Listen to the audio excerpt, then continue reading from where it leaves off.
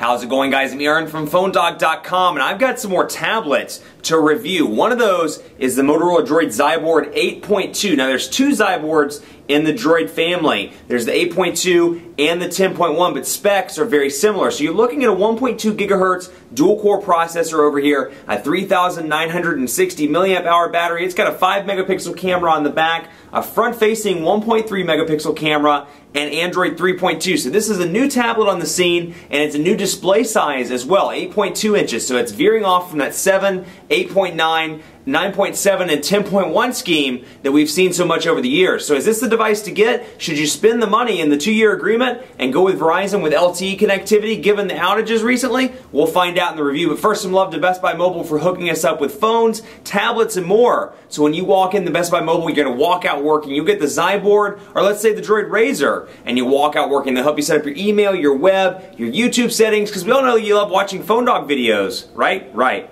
So they'll help you set that up at Best Buy Mobile. Let's take a look at this Motorola DROID XYBOARD 8.2. Just to give you a spoiler alert for part 2, and I think you'll see this as we're browsing through, I really haven't been impressed with the speeds of this device. Now, it has a 1.2 gigahertz dual-core processor. You'd think it'd be relatively quick, and in most things, it keeps up. But I noticed a lot of lag, particularly if you saw part 1, where I was browsing the web, and it took its sweet time to pinch to zoom. You see it from time to time when you're scrolling through the screens. This thing just bogs down at random times, and it's pretty frustrating. So let's get the speed test stuff out of the way, because I did download Quadrant Standard, and then, of course, I have... yeah, that's fine. Compatibility zoom, I agree. And let's take a look at the speed test, because this is running Verizon's 4G LTE network, so we're going to configure this for a server, and for whatever reason our location stuff isn't working quite as well as it should. So we're going to load up Shelby, and we'll take a look at the speed tests here and see. Now, there's Verizon cell site installed right uptown near my office, but still, 4G LTE speeds have been pretty decent all throughout testing this. I've been really impressed with how quickly web pages open up, how quickly, anything that requires a connection, Android Market and more, how quickly it opens up. So let's try this and see. I don't know, it's taking its sweet time right now, but we'll see here. Taking its sweet time. Come on now. Testing a ping. Let's get this thing rolling. There it goes. And let's see, about 14 megabits per second. Looks like I meant to switch it over, but I forgot. For about 15 megabits per second on the download, and then we'll wait and see on the upload here. I don't know why it's taking so long. Let's see. I wonder if we can flip it up here and get it to roll. So about 4 megabits per second for whatever reason. It was doing 14 just fine. And of course, Verizon, like I said, has had some issues with the LTE network. It's been down several times this month. And so I think it may still be experiencing some kind of weird fluctuations with LTE. But actually, while that's loading up, let's go ahead and put this in the nice Motorola case that they were nice enough to send over for an accessory. So we've got crazy numbers that don't make a lot of sense. 4 megabits per second on the download, 32 megabits per second on the upload. Clearly, something's wrong there, but we'll chalk it up to the LTE network having some issues. So they've got some nice accessories with this device. You can get cases and more as part of the accessory ecosystem. And of course, easy holes in the back to access your power button and your volume rocker as well. Now you can see, of course, tablet 8.2 inches, a much larger display than a phone. So when you open up applications like Gmail, you'll really see that they've taken advantage of the screen real estate. So you've got all your inbox, your outbox, your sent stuff over here. And I can come over here to Emoji Music, for example, and you'll see it shifts over. All my emails are here and easily accessible. The email account is up in the left-hand corner, and then I can see this. And the header, just like on the phone, the header stays at top as I'm scrolling up and down, and I can easily respond. I can forward, reply, or reply all, and delete. It's funny because, again, looking at this versus looking at Ice Cream Sandwich, you really see some of these icons and how they've carried over into Android 4.0. So it really is a fusion between the tablet OS and some of the best things of Gingerbread as well. So, again, back to home so you can see some of the other stuff. Motocast pre-installed. This gives you the ability, just to give you a quick look here, it gives you the ability to access your music and your photos and your videos all from your computer to your tablet. All you have to do is install some software on your computer and roll from there. This also, like I said in part 1, has MotoPrint, and then it has some other stuff like Digit. It has Slingbox as well pre-installed, and that'll kind of walk you through how to get that stuff set up and ready to go on your tablet. Now, MotoPack particularly interested me, and before we go to Quadrant, actually, I want to show you MotoPack because that's not what I meant to click on.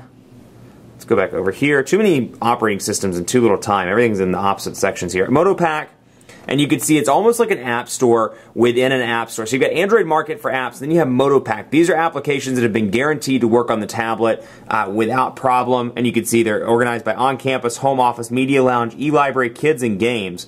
So I can go into home office, for example, and I hate when they do this because, you know, some people will say, hey, you know, the more app stores, the better. You can have Amazon, you can have this, you can have the Android market. I like having one centralized marketplace because it's just easier for consumers. So I think people like, if you're watching this video, you're probably like me, you can handle 3 or 4 app stores. I don't think the average consumer really wants to see 3 or 4 different app stores. I think it gets confusing over time, but you do have that out of the box as well. And then, of course, you have Android Market, which looks just like the phone version, although you get apps, music, books, and movies over here. So Google Music, yeah, it's kind of turned into its own little iTunes ecosystem, if you will, and you can download music and come over here to apps as well. And just like the phone one, you know, they've kind of standardized this, and it's got this nice little transition between big boxes, small boxes. It really draws the eye in. And just like on the phone, you scroll over between top paid, top free. It's just more screen real estate. But the overall setup is very similar. So obviously, optimized for 8.2 inches here, as opposed to, you know, the Galaxy Nexus, where it's optimized for 4.65 inches. But you can see same effect over here. Both of those look almost exactly identical. So they kind of standardized those between the phones and the tablets. So there's not a whole lot of difference there. But let's take a look at quadrant standard and see what we can do on this bad boy. And of course, it's never indicative of, you know, real-time day-to-day performance, but it's always kind of fun to do because you can compare to other tablets. And if your friend has that Galaxy Tab 10.1, they can say, you know, well, my score's faster, or my score's slower than yours. And you can either brag or be sad if your score is slower than theirs. So, you know, while we're doing that, while that's running, and talk a little bit about the tablet, I really like the design of this tablet. You know, I think Motorola does a good job with the design. It fits right in with that Droid line of kind of the brash edges and robot-y look with the metal back. But again, it's just a little bit too laggy for me in comparison to the Galaxy Tab 10.1, the Galaxy Tab 8.9, and then of course the Apple iPad 2. It's just laggy from time to time, and I think you'll see that. It's also, they've come down a little bit in price, but it's still just a tad bit too expensive to me, particularly if you're, you know, looking into keeping this long term. You know, you may want to look at something else. So that's kind of a frustration, but again, you know, great accessory ecosystem here. Some nice Motorola features like Moto Print. I really like that. And then I like some of the Motorola stuff that comes pre-installed as well. You've got a nice ecosystem going. Unfortunately, so does Android, so you can't have, it's hard to have 2 app stores and 1 device. So we're going to bookmark that result. And let's see, 2,584. And sorry to blind you with the spotlight there. 2,584. So a reasonable speed there, not bad. Not bad at all. So let's flip it back around so you can get one final look at this tablet. Let me make sure I'm not missing anything. Let's take a look at the camera. 5-megapixel camera on the back. I'm going to go ahead and flip this up actually and see if we can get this to position out. See what we can do. Like, see if we can get it to... Of course, this is not the right way to do it, but I'm going to see if we can kind of do an unofficial picture here. And we can take a picture of... I'll do the Galaxy Nexus. Just because it's close by. And we're going to flip this back between camcorder to camera. And let's get the case out of the way. And let's get this to focus in. 5-megapixel camera, like I said in the back, it does shoot HD video, and then you have your front-facing camera as well. And you can see it focuses in pretty decently, although it seemed to... There we go, that's better.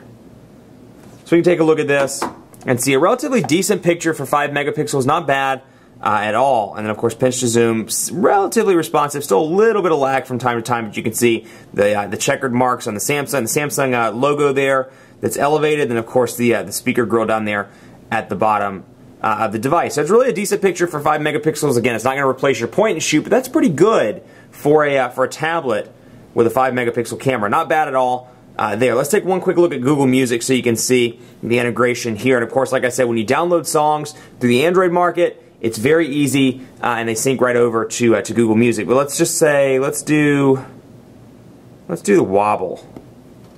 It's a good song. Let's see here. We're going to wobble it. Wobble baby, wobble baby, wobble baby, wobble. So anyway, or we can just do Caribbean Queen. We'll go back to this one. That works. And the speakers, I will say, are fantastic on this device. They're on both sides, and this is turned up to full volume, so you can get a listen here and see what it's like.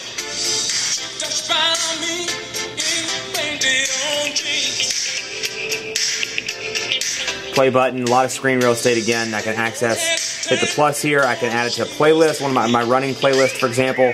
And I can see the artist, see the album, see how far along I am. Thumb it up, thumb it down, and I've got all my controls over there. So pretty impressive. The speakers are nice in this device. So all in all, you know, another good addition to the tablet line, not just on Verizon, but in general. I mean, there's some hot competition right now. There's this bad boy. There's a Samsung Galaxy Tab 10.1, and of course the Tab series in general. And then you have the Apple iPad 2, the Asus Transformer series, and more. So a lot of competition is beginning to heat up just like the phone market. And unfortunately, you know, I really like the way this looks. I love the feel. I like the size of it. I think it's a little bit laggy though, and that's kind of a frustration. I hope that can be fixed in a future software update. But as of right now, it's just, I don't know, a little bit too laggy for me with the pinch to zoom and scrolling between home screens. I think you saw this if you watched part 1 and part 2.